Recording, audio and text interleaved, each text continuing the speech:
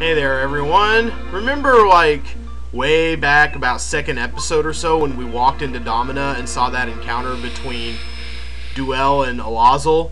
Well, we are finally going to act on that encounter by walking into the pub. This is usually the first mission some people choose to do, but we've been saving it for now just because of the order of the walkthrough I'm using. But we're going to walk into here now and finally see what that whole Alazel thing was about.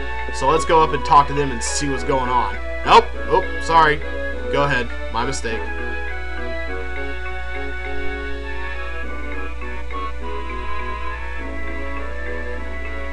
Oh god, she's seizuring out! Let's see. Oh, hey, I'm generally really good with things like that. You wanna come with me? Who is this friend? Nice. Oh. Well, is she up for grabs? We'll talk about that later. Well, let's go looking for her. Yeah.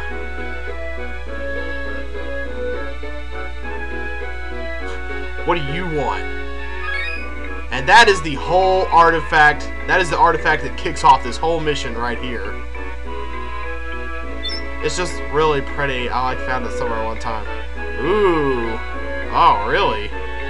So, they say you are what you eat. Is that what up with downstairs and everything? And now we got Alazel following us around, which is really great for this mission. We're gonna go ahead and leave Domina now and set down the Jade Egg on the map. He's following us around now. Great news. We didn't have any trouble getting him to follow us or anything because we were nice to him and we were genuinely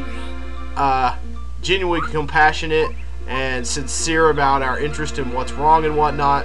So he's going to follow us around looking for a pearl now. And we're going to set the Jade Egg.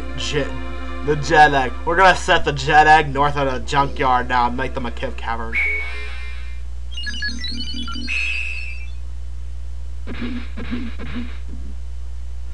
Yeah, see, because this is not usually a place you save for this late in the game, that was not a very epic creation sequence. It's usually like right next to your house or to Domina, but now we're going to encounter some fairly higher level enemies than we normally would here. So we're just going to walk in and start up on the Lost Princess looking for Pearl and helping kick off this whole Jumi Night arc. Alright, and it starts as soon as we walk in the cave. Alazel's strutting his stuff. That's not brilliance you're smelling. Wait till we just get to Pearl. No. See, this is another one where Duel wants to tutorialize you. So this was meant to be a fairly early mission, but we're just going to go ahead and plug our way through these caverns, walking ground level. Oh, well, we need to go, are we going the right way? Oh, yes, here we go. We need to go somewhere down here. I assume this is the way? This is not too hard a place to navigate, but it is possible to get lost on occasion. I don't foresee that really happening. And now we see the return of Mush Blooms, or Mush Boom, I guess. When they were this color in Secret of Mana, they were Mush Glooms, and we encountered them in the Pure Land. You see how much energy they have. Thanks, Alazel, for helping out with that. I'm going to collect all the, most of the experience anyway. I guess 10% for your partner. That's kind of fair. I'm going to stop getting mad so much about that kind of thing. Because really the experience in this game doesn't matter, especially not in the first run of the game. Let's mighty javelin these suckers. Well, at least one of these suckers. But if they're only going to give out candy, then who cares? Alright, we got Counter-Strike down, so now let's keep on moving down the list. I believe the next ability we want to learn is Taunt. So we don't have that yet, do we? Nope, we basically only got 4 abilities left. Wow, we can learn those faster than I thought. So we're going to go ahead, and Taunt consists of Retreat and Cheer. The only thing Cheer is really good for is learning Taunt. And I never use Taunt either, but we're just going to go down the list and kind of get it out of the way. And now start curving down through here. The boss is in the very lower leftmost part of this cave. And he is an easy one, although we will be seeing a lot of bosses like him throughout the game as we go on other missions and stuff. You're not going to throw that mushroom cap at me. Not today, Mr. Mushboom. And that was also a steamed crab from Secret of Mine that we fought. Although, again, he had his later palette swap color on him to where he looked like a metal crab rather than a steamed crab. And we just about made it to where we need to get to. Oh boy, yeah, you really needed a treasure chest to hold that. Alright, we've made it somewhere important. You can always tell when the music fades out and you hear that boss music coming. There we go. This is one of the Do bosses. There's Ducate, who will fight in a later mission. There's Duinka, which will fight in a later mission, but I can't remember this guy's name. I think it's Dumir. Not that I can press the start button and check. I don't know why that's not working for me. Sure, Oazel, you just get pummeled and turn into a snowman, but I'm going to stay out of this dude's way. And I'm going to try to use as many moves like this on him as I can, although you probably just... Yeah, thanks a lot, Oazel, backing him up against the screen like that. Making me miss with my holy light. Yeah, you can just die now, Oazel. I've got this under control. Like most NPCs, Oazel is incredibly worthless. Oh, hello there, stalactites. And while you die, I'm just gonna steal all the experience.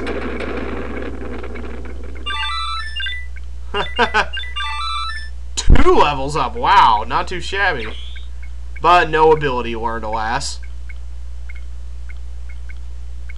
And just for the convenience of the story, Oazel gets to come back to life now. Oh, I see her. There she is, hiding behind the rocks. This is our introduction to Pearl. Pearl is very ditzy and basically needs to be held by the hand everywhere. And she gets herself in a lot of stupid situations, and we end up having to bail her ass out a lot.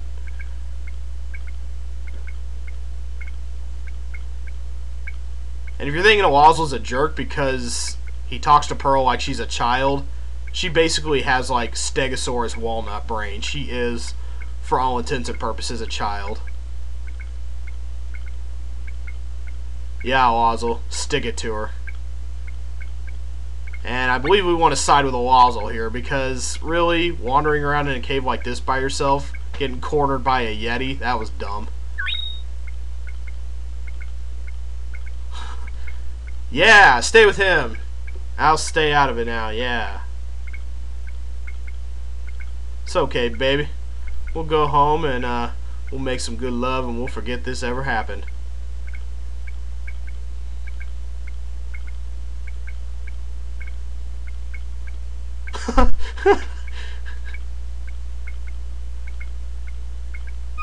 Alright.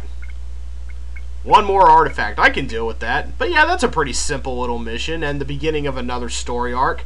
And our introduction to several characters that are going to be way important later on. Very short mission, but definitely a very necessary introductory mission. And it wasn't even all that hard when we saved it for this late in the game either. So, yeah, good little mission there. Glad we had this talk. What? Where is Little Cactus and why is he missing?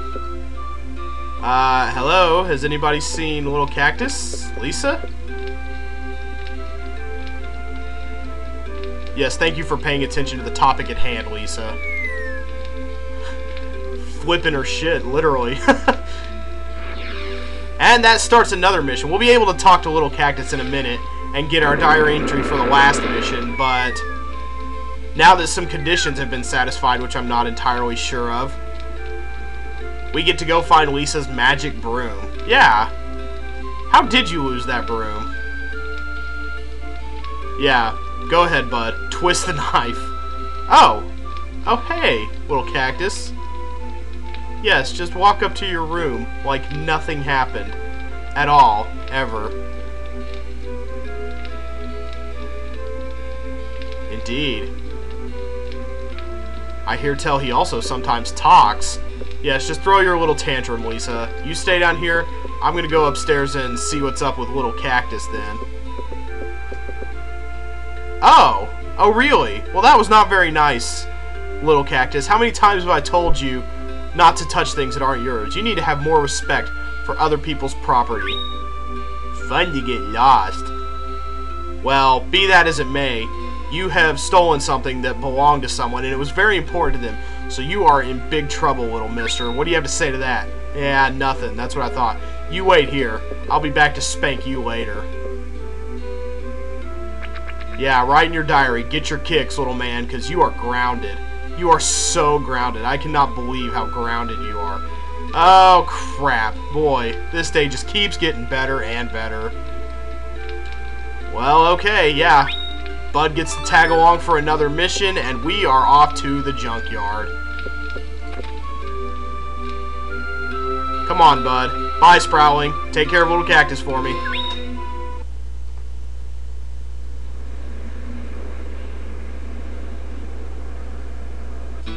Alright, we're going to take generally the same route we took as last time. We can actually take a bit of a shortcut, actually, I think. We're going to go ahead and we're going to go to Professor Baum's laboratory, and that's going to put us really close to where we want to go. We don't have much use for Professor Baum at the moment. We can get some treasure. Little Eye. Another one? Wow. Interesting, but we're going to go ahead, take some different paths. We actually have the luxury of exploring a little if we so choose, but I don't think we're going to do that. And by the way, yes, I was able to forge a more powerful spear in the blacksmith shop with the Jacobini rock that I had. It actually increased my attack by 10, so that is no small bit of stat increase, and I'm very happy for that. I'm happy that I actually had a material that I could use in the forging process. Hey! That's how I get to that thing. Ew. Psha! That treasure chest should brush its teeth every now and then. But here we are. We're basically almost to Lisa. Very short, very quick area. Hey! That guy is new, the Shadow Zero. I don't think he was there with the big old mud pile dude before. Do your magic, bud. I want to see it. Geez, just my regular spear is better than that. Woohoo! Yeah! And now we move forward, and now this is the one with the gremlin, I do believe. Unless we just went to a totally wrong place here. Oh yeah, we just took a big long way around. Well, while we're in, let's go to Louie's and get those 2 treasure chests that teased us at the last part of that one mission. We get a wad of wool, which I think we've gotten out of a treasure chest before, actually. Anything doing getting around to that other one?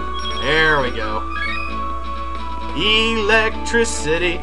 Electricity. Okay, now we can quit fooling around and wasting time. We're going to go up to the place that actually matters. Okay, so it's slightly different than it was before, but... okay. But I assume we're going the right way now?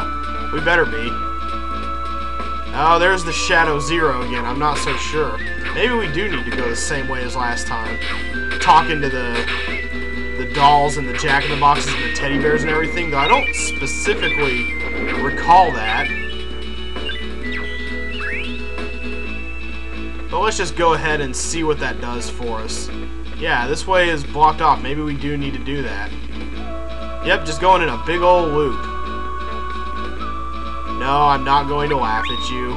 Just leave me alone, mind your own business. And let's see if anything is... yeah, something is very wrong here. I'm going to go back to the start real quick. Okay, so maybe you do need to talk to these folks, because that's a very important clue. Alright, and we're going to go ahead and take the same path and see if anything says anyone different now. Let's go ahead and talk to the teddy bear like we did before. Yeah, there we go. Ah, yes, that would be Little Cactus, alright. So now, we need to continue to take the same route as we did last time, because that's definitely helping us out quite a lot. Yes, yes, there we go. The tips get more specific as we move onwards and upwards. Very good, okay. So that was the step I was missing. You can't just plow your way through here. You actually have to talk to people and play detective and get clues about things and stuff. Y'all are getting too close for me for Holy Light to work. Yeah, complete whiff. Dang it. Stupid. Oh, hey. Stupid enemy AI wanting to get all close to me and up in my business. How dare you trip me up off of my feet. I'm going to take that candy wherever it is. I have no clue where it went. It was somewhere behind that stupid background deal. Thanks, bud. Now I only have to get one little X tap. Oh, hey, alright. Oh, I forgot all about slide. That's probably an important one to know. Okay, then we will go ahead and switch. Yeah, I already learned evade and taunt while I was wandering around getting lost and stuff. So that leaves the only thing left, I think, is flip kick. So that requires back roll and back flip, which are both great moves on their own, but they turn into yet another great move by themselves. Then we can start learning special techniques. Maybe we'll get on a roll here. What does Jack in the Box have to say? No, we're not going to laugh at you this time. Good God. So let's go on and let's see if talking to all those other trash pieces made a difference. I certainly hope it did. It looks like it did anyway. Oh, no. We better talk to the rocking horse. Make sure this is the right way to go. Yep, there we go. That's our last last confirmation of a clue there. And now we're only fighting the mud pile with no Shadow Zero accompanying him. So that's how we know we're doing things right around here. So let's go ahead and go fight that gremlin to get back Lisa's daddy's broom. Yeah, there we go. A little bit inappropriate music for a gremlin fight, but whatever. Although that was kind of generous of Little Cactus, as long as he's stealing people's stuff to just leave it out in the open. He could have thrown it into one of these piles and it would have just become a background detail.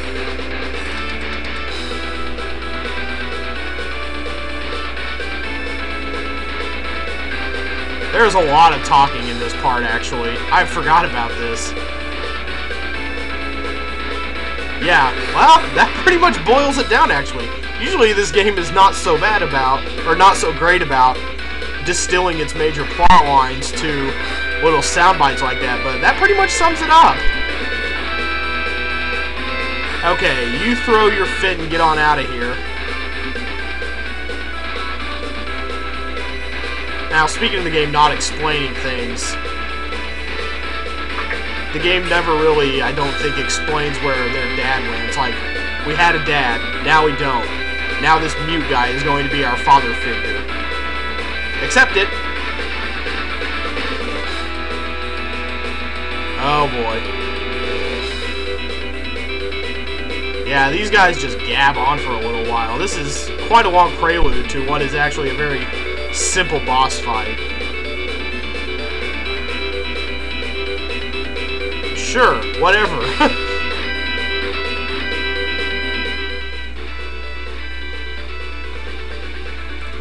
Okay.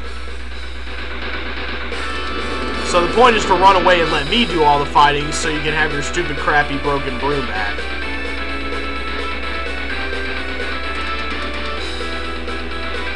Now I pop up on the screen to fight everybody's battles for him. That's generally how it works in this game.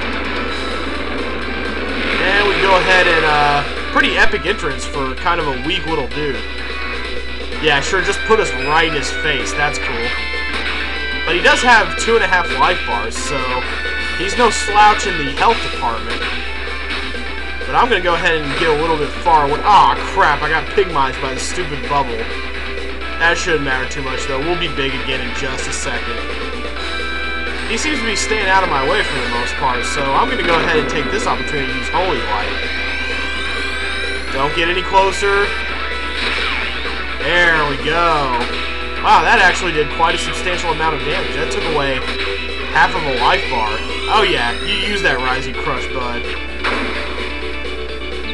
Good work, dude. Wow, he's actually being very helpful this time. Nothing like he was against Laban. Okay, get away from my crystals, bud. I'm the one who fought this battle. Oh my god! That's a whole 180 experience points that could have been mine. Bud, you're grounded.